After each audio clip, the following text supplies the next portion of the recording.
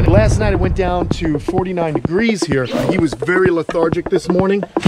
Oh, easy does it, easy does it. So what do you do when you have a cold stunned reptile? You gotta bring them back up to temperature slowly. You don't quickly heat them up. Our animal mission is simple. Education in action, conservation in action. This is Kamp Kenan.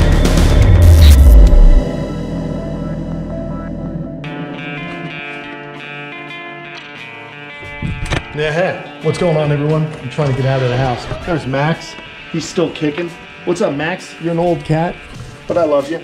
Sometimes when you're not vomiting on our bed or pooping in the shower. I don't know. He's a cat. He's old. He's the equivalent of a 92-year-old man. Not that they're pooping in the shower, or maybe they are. I have no idea. I'll get there one day, hopefully. Here's what's going on. It's a bright blue sky, very sunny day. But it's cold, man. It's only about 60 degrees here in Florida. I know you guys are gonna laugh and say, it's not cold. But last night it went down to 49 degrees here. And man, look at it, there he is. Thank goodness he's okay. There is Marty the Mertens monitor. Let's check him. What happened was he got out of his little house last night and went in the water. And when he did, he was very lethargic this morning. Oh, easy does it, easy does it. There he is, Marty. Come on, Marty, just chill out. He's so funny. This lizard squirms a lot, but he does not actually bite, which is really cool. Let's go, Marty, come on. So there he is, Marty the Mertens water monitor.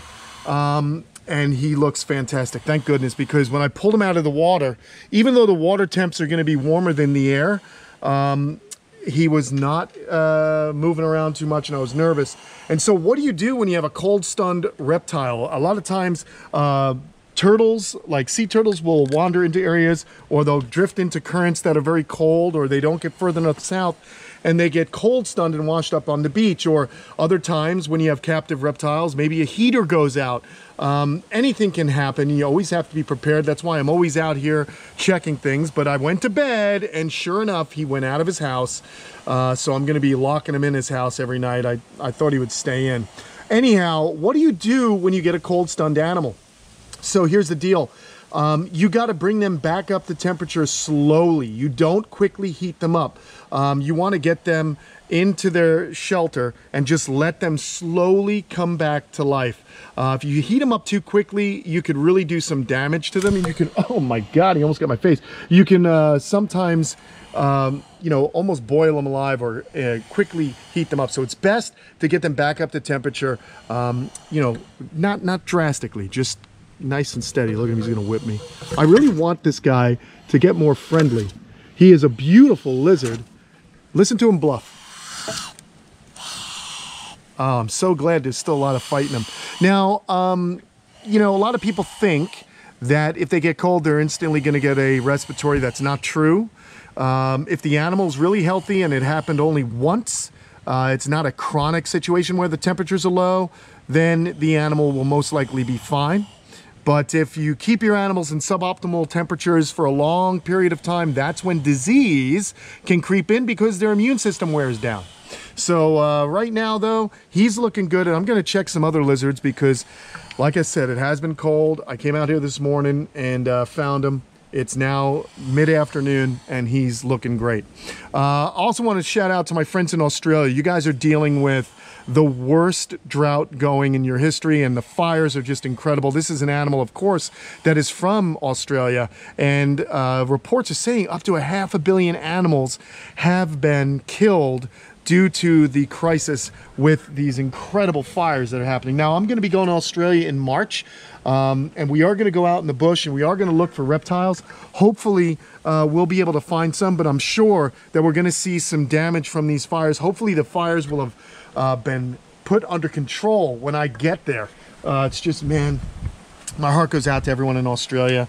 So I hope you guys are doing okay. And if any of you guys feel obliged, why don't you go ahead and check out some of the different humanitarian and relief donations you guys can make. There's a lot of ones out there. I don't know offhand where they are, but I know that there are some funds being raised for the people and animals in Australia. So let's check on everyone here. So I hope you guys are doing okay out there, man. You're definitely in my thoughts. Australia is in many ways a second home to me. I really love it there. All right, so here's Pinky. She's doing good. I like it. I like it. Very good, sweetheart. So there she is. And so all these boxes are heated. She's got a little bit of a wood chip buffer, and what she does is she'll dig down onto that heating pad. But she's a good girl, so she's doing well. I'm not really worried about her. She is really smart, as are, in my opinion, the other water monitors, Pinky right here and Slinky across the way. They always go into their shelters every night. They seem to really understand that that is the best place for them to hang out. So they're looking good right now. Very pleased with that. As you can imagine, you know, it is stressful when it gets cool. I know there's been a lot of videos dealing with this winter, but that's the reality, guys. You know what? I bring it to you as it happens here. The rhino iguanas are out. They're very dark right now, so they're absorbing all that heat from the sun, the solar radiation. I'll bet you if I hit them with a thermometer, they would be in the 90s. So not worried about that. Like I said, it's just about 60 degrees. Hey, look who it is. Here's Slinky. I brought in these rhino iguanas last night because I knew it would be too cold, and I don't have a heater in that cave yet. I had one, but it wasn't working well, so I just pull them in every night. But they're staying in today because, to be honest, I'm a little lazy. It happens from time to time. Look at who's coming out to say hello. All right, there's Slinks. He looks good, thank goodness. Again, man, really smart lizard. Goes in here every single night. I shut the door. If you guys look in there, you can see I have a heating pad from a company called Stansfield Osborne Industries. If you Google Osborne Industries Stansfield heating pads, you'll be able to choose from many different sizes. And those are really a very good and powerful heating pad. Powerful in the way that they're very strong. You know, they can get banged around a lot. They use them for livestock. So, of course, a tortoise or a lizard like Slinky really won't do too much damage to them. Although some of my tortoises will, if you don't secure the cable, the cord, then you can potentially lose power because they really do move them around. So I actually secure the whole entire heating pad and then make sure the cord is also kind of strapped down so the tortoises can't get a foot under it. Here's Lola. She's in the sun right now, and I bet you, let's just feel her. Yeah, look at this. It's amazing. You just see she turns her whole body to the sun. Look at that beautiful. I know, sweetheart, it's a little chilly, but you're doing good. You're nice and warm. So it's incredible because there's, you know, these animals are able to, they'll lay on the rock, which gets warm. They are dark, so they're absorbing all that heat, and they're able to raise their body temperatures even when the ambient temperatures are in the 60s. So very, very cool to see that going on. Man, that's awesome. Let's see what Guapo's doing. Let's pull this open. Oh, there's Guaps. There he is. And we're using a ceramic heat emitter here. And this, I'll tell you, just this one light fixture. Look at that, the cord came down off of there. See, that could be a problem. So let's fix that. Because if the lizards accidentally pull it out during the evening, guess what? No more heat. All right, this is the sketchiest thing I have. This might be a guillotine here. You might see me get guillotined, friends. All right, so this was just kind of a little bit of a ghetto job I did here. There we go. Very simple. All right, dude. Yeah, all right. Cool. Hold on. There we go. Plug it in. He's looking good. Love my lizard. Very, very nice. All right. Awesome.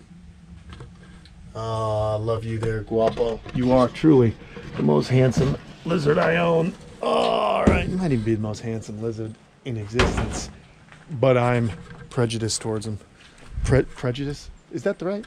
I may be prejudiced to other lizards. I don't know. I'm losing my mind today. All right. So Slinks is out and about. Rhinos are out and about.